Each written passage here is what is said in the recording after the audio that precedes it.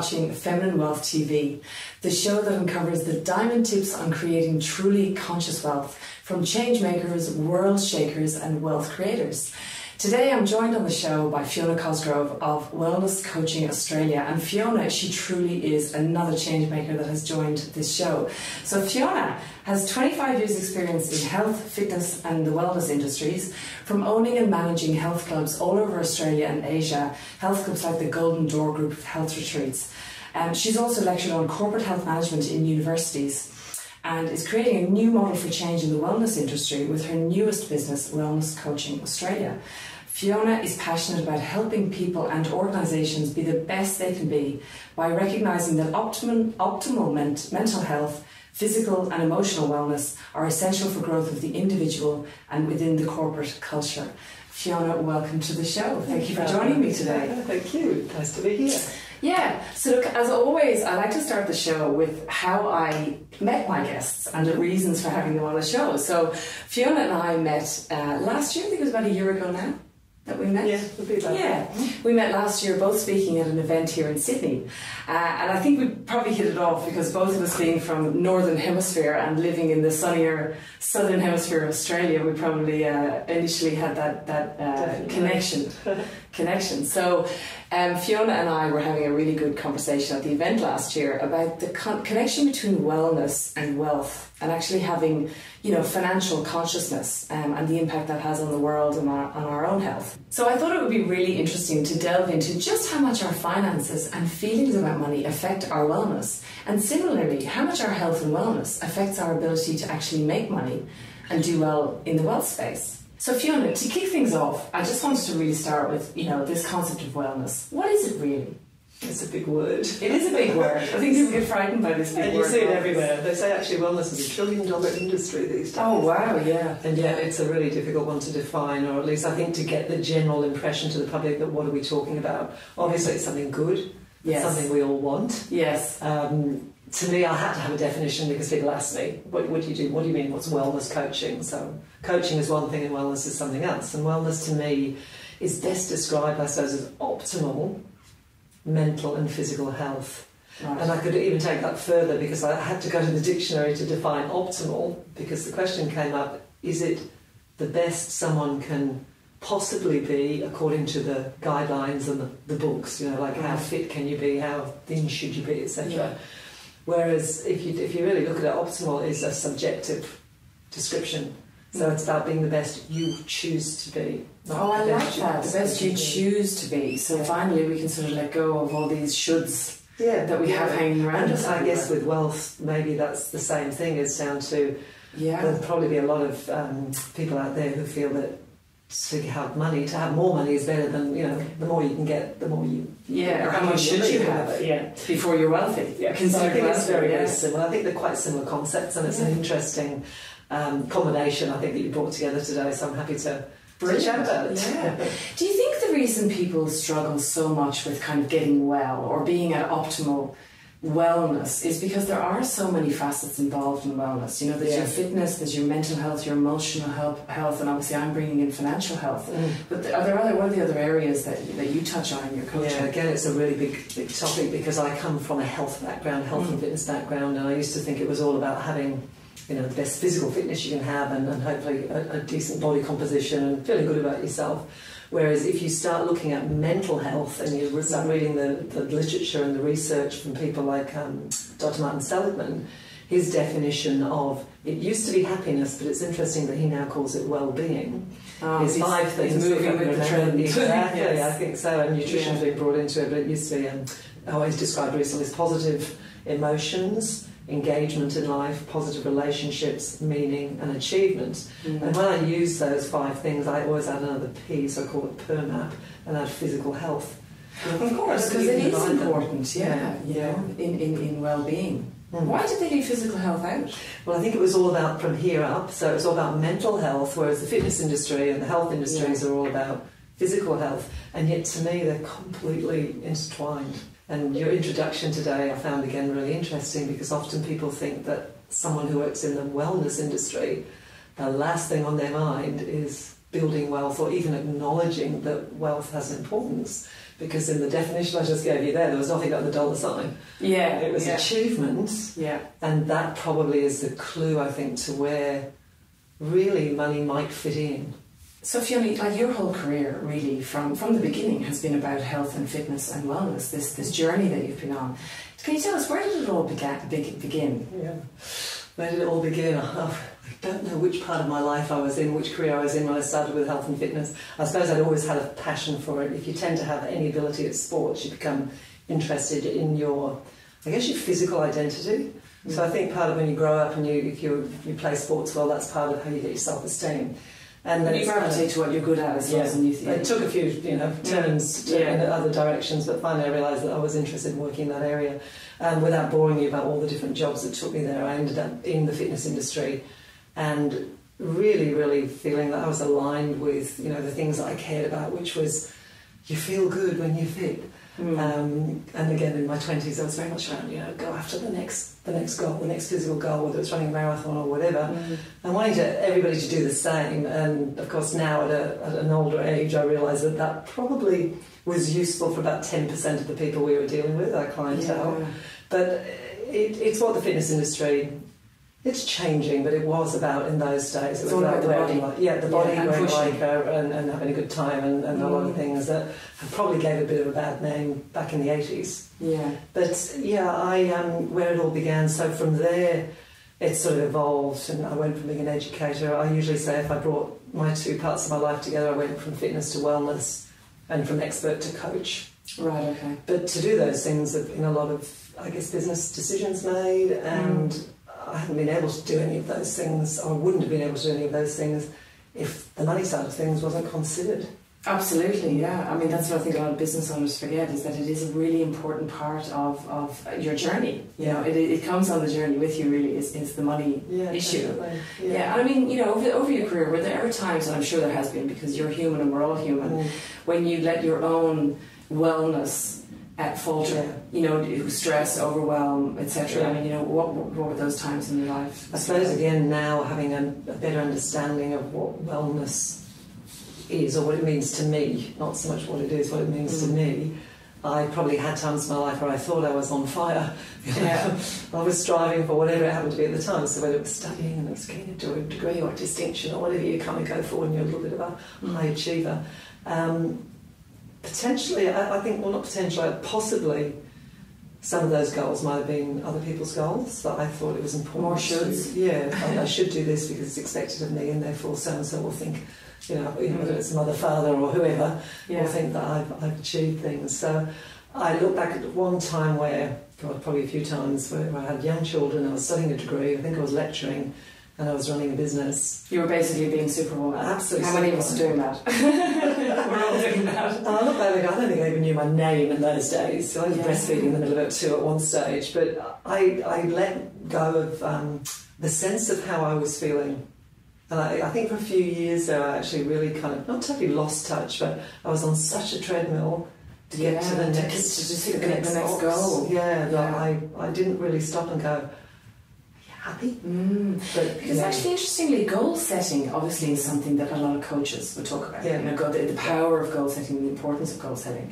But do you think that sometimes we can get lost in that, and that goal setting can become something like a job in itself that actually can make you unhappy and not happy? Yeah, absolutely. We talk in wellness coaching as goals as being the steps along the way to arrive at the place that we describe as being your vision of improved wellness. So goals are more about targets, their steps, their action steps, so if you achieve that goal rather than the big goal. I think a lot of people think that when they get whatever it is they want, that if-when mentality, that then I'll stop then, I'll be happy then.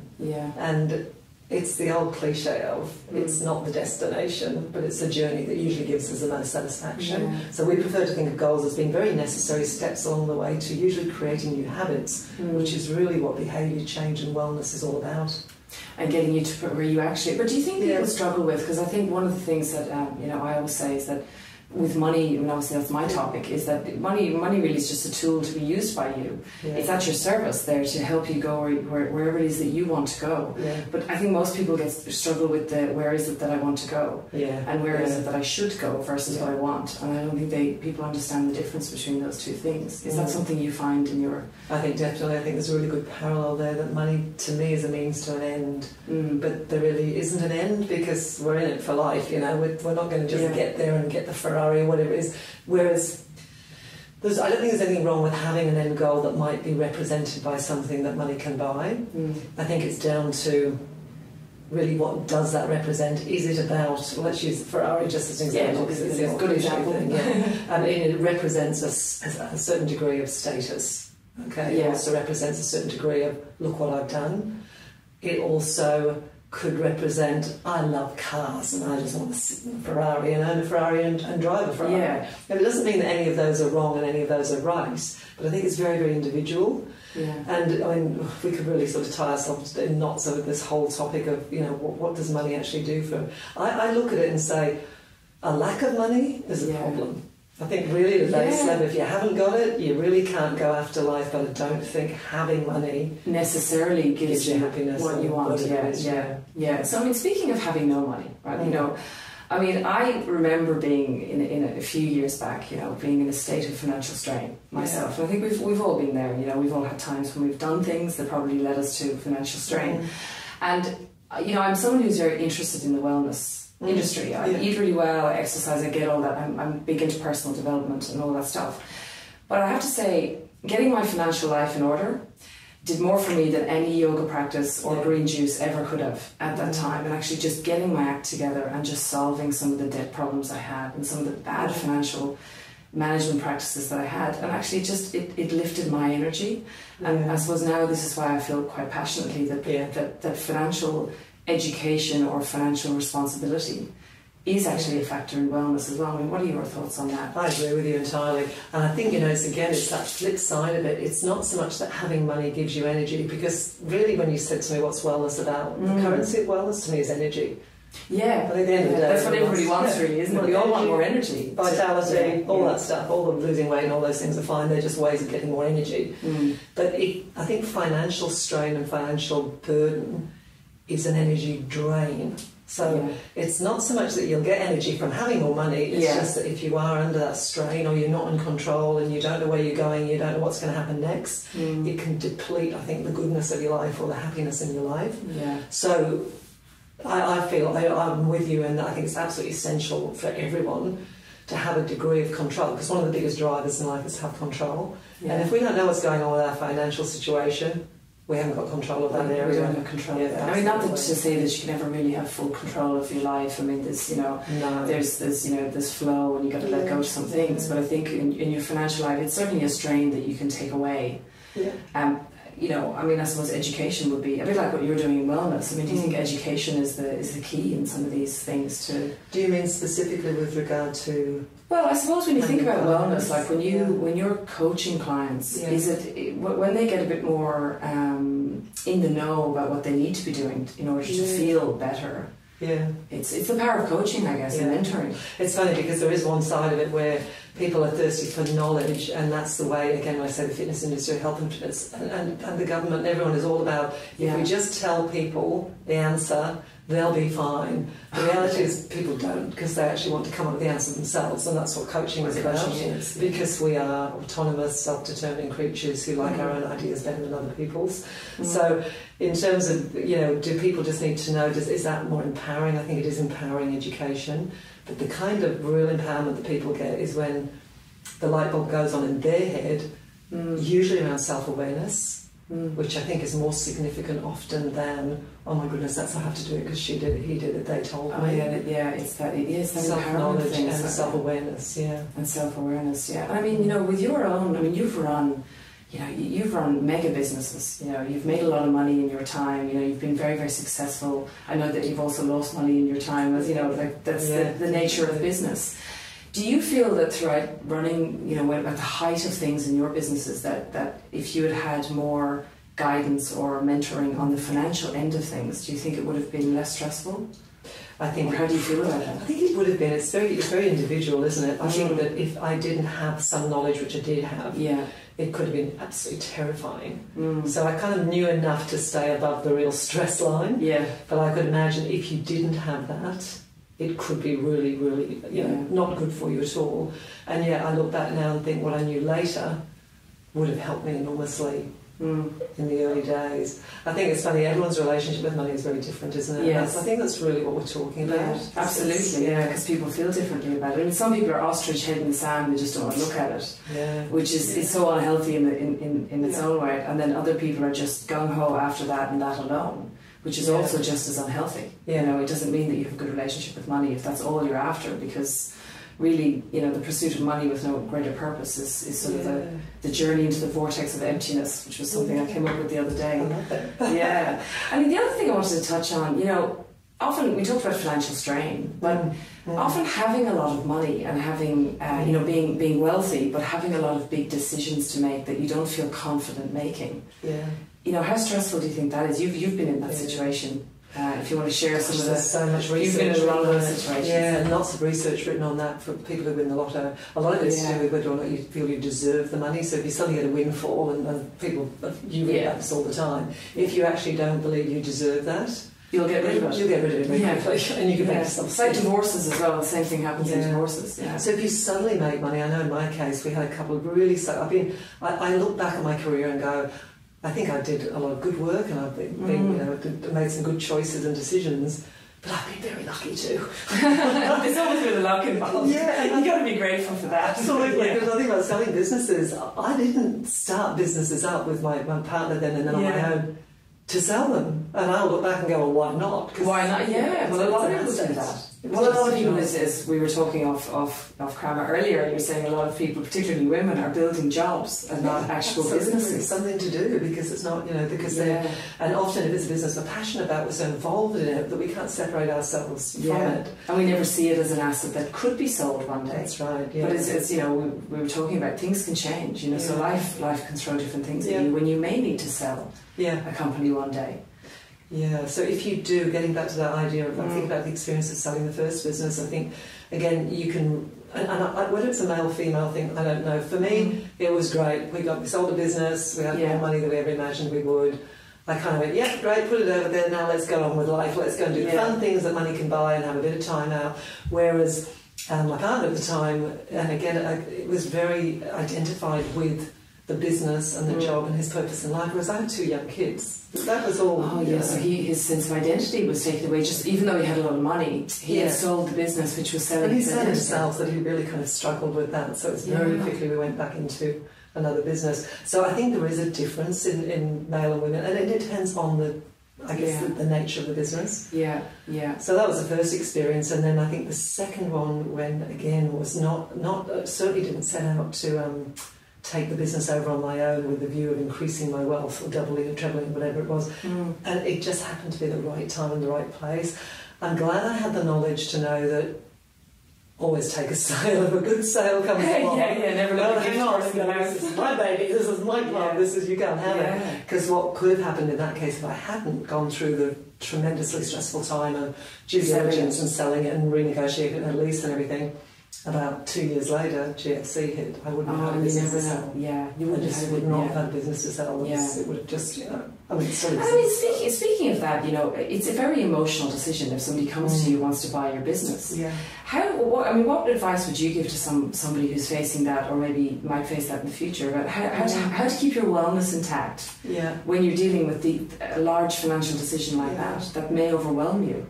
I think so much of this comes back to what I really believe in, the wellness coaching model that we use, which is really not necessarily, as I say, helping people get fitter, thinner, whatever. It's about living a good life, living a life that's got life satisfaction. A lot of that comes from fulfillment. So if, when you write we call it a vision statement, the way you'd like things to really kind of develop, not necessarily the thing that you haven't got, the holy grail, but this is the way I'd like my life to be, and it might be mainly like that, but you might like to make improvements in certain areas, so you might talk about what you want more of. I think it becomes fairly clear as to what's most important for you. And again, it's almost like this, money is a means to an end. So if someone said, well, am I going to take the money and run? or are they going to stay in a business that I love and I have so much meaning? Which again, there's that is a consideration. So then I guess what you have to look at then is what will the money enable me to do, and what risk do I take by not. It's part of life, isn't it? It's currency of life, energy and money and currencies of life. Yeah, and if you really need to do something passionately, well, then you've got to ask yourself the question: can I do that again in another way?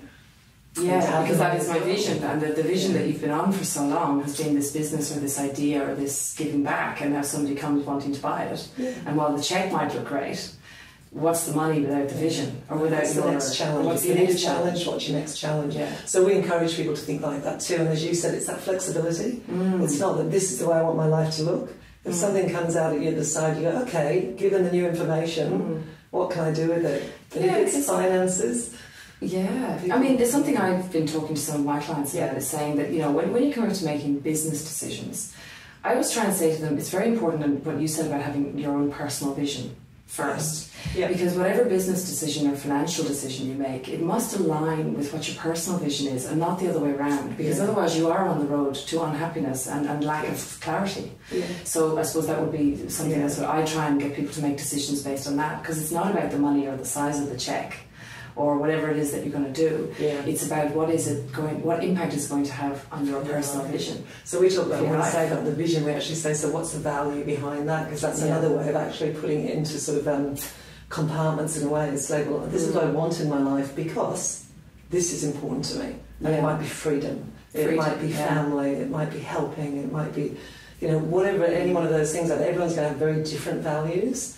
And it's getting clear about actually what those values are, and, you know, what does money, and I ask clients this as well, what does money mean to you personally? Yeah. Because I can't actually tell somebody, I can teach people all the tools and strategies and tactics about becoming wealthy, but I can't teach them what view they want when they get to the top of the mountain that they've chosen. You know, that's something that they have to do for themselves. That's a really good way of putting it. So, you know, I always say to people, it's really important to start with that, because I can help you get there, but if you get to the wrong place, I can't change it. Yeah. You know? I think also a good way of putting it, especially again in the wellness industry where so many people work, and they often say, I'm the luckiest person in the world because I work in an area. And I think, well, they are if the rest of their life is working okay. Yeah. But being the luckiest person in the world and not having enough money to pay the bills or the mortgage. Exactly. I don't think it's that lucky. Yeah. So, some of the, I mean, particularly in the wellness industry, I would see this. I have a lot of friends who are yoga teachers and stuff like this, and it's changing a lot now. But you know, what there used to be the catch cry in the industry is, but I'm not into the money. And I just think, oh, really? I mean, you know, you can't step outside the door because you don't have any money. And money is, unfortunately, you know, the wheel of life. I think they need to add in a financial element, because it is a part of your well-being and your life. It does. And it's a measure of success for yourself. And that's my personal view on, for me, being successful in the businesses I've had and in my current business, which I never set up to be a money making or to sell or anything. But I look now, I'm excited by the financial success of that business now, because it means that what we're doing is working, and we've now got the capability of getting it out there to more people. So the money for me is not about, I've got this much in the bank, or I'm going to be okay and I can live till I'm 95 or whatever we were saying earlier. It's down to now we matter. Now you're saying people are willing to pay for the value that you're giving. And because you're honouring the value exchange, which is your give serving, and you're honouring the value exchange in terms of money coming back, and that money can then be used to serve and get more value to more people. So it's that the value exchange is being honoured, and from that you can see that your work is being honoured. Very important. It's also an indication of the fact that people are interested in what we're doing. They're not alone. They need it. They're willing to pay for it. They want it. They're ready for it. Which, you know, 7 years ago people said, what's wellness? What's coaching? So it represents a lot of different things. But I don't think there's anything wrong with feeling the nice warmth. Of knowing that it's financial stability. And I think I said earlier that, you know, you count and you matter.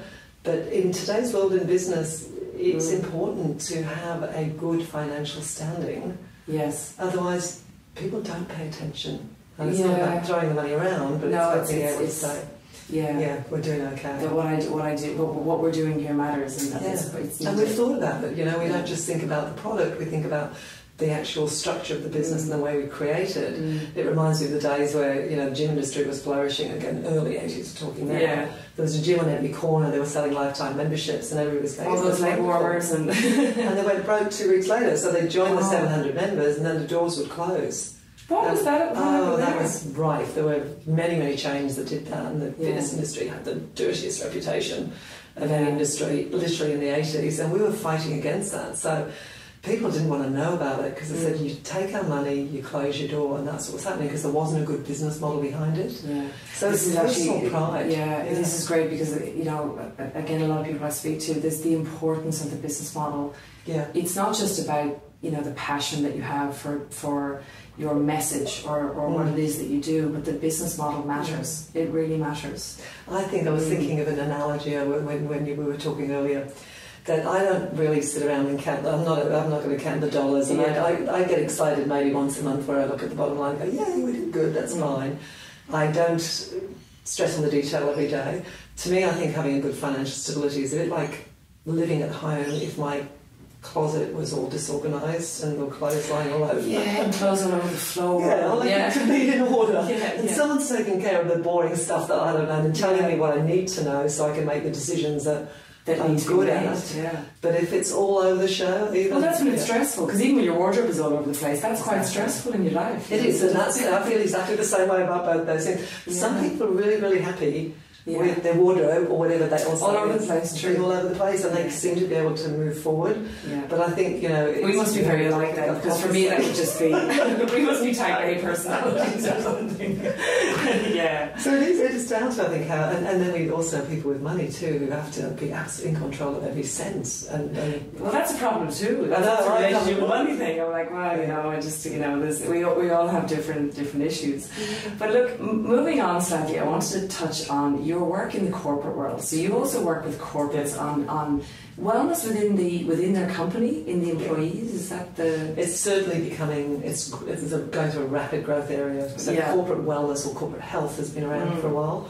And back in the early days when I was first actually teaching a subject called corporate health management, nobody knew anything about it, and I was trying to find someone who was doing something somewhere. It would have been considered a bit woo-woo, actually, because having been in the corporate world myself, I can imagine, you know, I mean, only the big companies would be doing corporate wellness. Gym. Yeah, basically gym, or you had a subsidised gym membership and that was it. Or maybe a stop smoking talk once a year or something like that. But interesting presenting at conferences occasionally at the Health and Productivity Conference. It's been slow growth. And again, they've gone through this phase of going, at the end of the day, we just want to know what the dollar value is to put in spending this much money. Yeah. And that can be quite difficult. Because you can't really measure that. Well, there's 3 ways of measuring it. What they do is absenteeism, presenteeism, and turnover of staff. And the last one actually is only just starting to be noticed, that employers who offer good structured corporate health benefits or programs, it's not just that, but it's actually showing it shows that they care and they become an employer of choice. So people start gravitating to those companies because of the culture within the company. But in terms of the types of programs that are being offered now, we're seeing a lot of last resort, or what the phrase is, where there's, say, the mines, or there's industries where people are really either burning out or suffering from, you know, big works compensation claims, rehab, everything, and they're going, we've got to fix these people. Well, because there's a shortage of more people coming, so they have a skills shortage. It's unfortunate when people can't work, so it's all about getting them back to work. It's a bit like after the horse has bolted, but at least it's a start. And now they're starting to realise that, say, coaching, in other words, helping people with behaviour change, is a good thing. But again, they're focusing very much on the people who need to fix their lives, whereas in an ideal world, to me, get them before. Preventative measures actually help people make choices in their daily routine, which is very boring because it's all made up of habits, but that support their energy levels, because if they've got better energy levels, they're going to be better employees. Yeah, because recently we've been reading quite a lot about this whole triple bottom line accounting, which is sort of saying that, you know, for companies now, that, you know, the focus is not only just on profit but on people and planet. And I guess, you know, where you're really dealing with is this people end, and actually getting the most out of your human capital, which is part of a company. So, you know, anyone running a big company out there, you know, it is really important, the wellness of your employees and actually the happiness of them. And that comes, I've actually just written some for a level 3 training on happiness, and we talk about whether it's or wellness, whether we should be focusing on the individual or collectively. And there is a lot written now, even in countries. So we know that, Bhutan has been the only country that's measured gross national wellness. Gross domestic happiness. I forget. Oh, really? And where? They actually have a measure of it. And a lot of the countries, even in England now, have got 7 sort of tenets of wellness, of how they judge the well-being of the country. So that, the old... So it's really coming to this changing from how rich are we to how well are we, how happy are we. Yeah. But that's exciting. That's really exciting. That is really exciting. Because, I sort of feel as well, if we can get away from... Because money has such a bad rap. Like you and I have talked about this. It has such a bad rap, and it upsets me, because money really is a neutral thing. It's nothing. It takes on the values that we give it. Yeah. So if it has an ugliness attached to it, it's not because it is inherently ugly. It's the people who have it and what we're doing with it that is ugly. Yeah.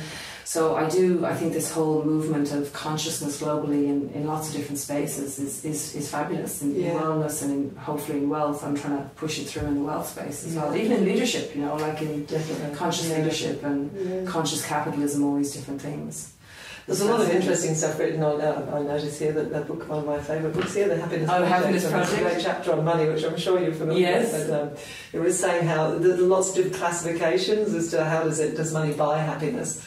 And she makes a really good point that money doesn't buy happiness, neither does good health. Health doesn't buy happiness. No, it doesn't. It's almost like you need to have them both in order to be able to live a good life and have purpose and meaning in what you do. Well, it's like this whole thing when we started the conversation, wellness, the facets. There's so many facets of wellness, like that you almost need all these different areas working in the same way to achieve true wellness. And wellness is your own definition. That's really struck me, where it's the relativity of wealth. So they looked at the research, or she looked at the research and said, basically if you were fairly wealthy, or the people who earned over a certain amount of money were happier than people who earned less. Yes. But one of the points she made was that happiness and the relationship between finances and happiness was also relativity.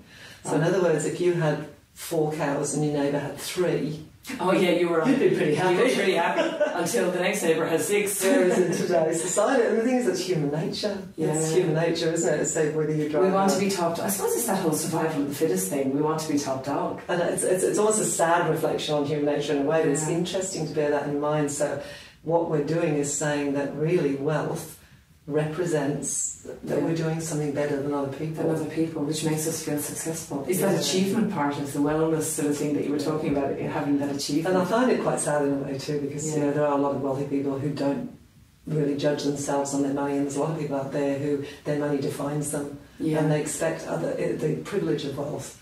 They expect to have privilege because of who they are, what they own. So, Fiona, as a savvy femtrepreneur doing amazing things in business, what does the future hold for Fiona Cosgrove?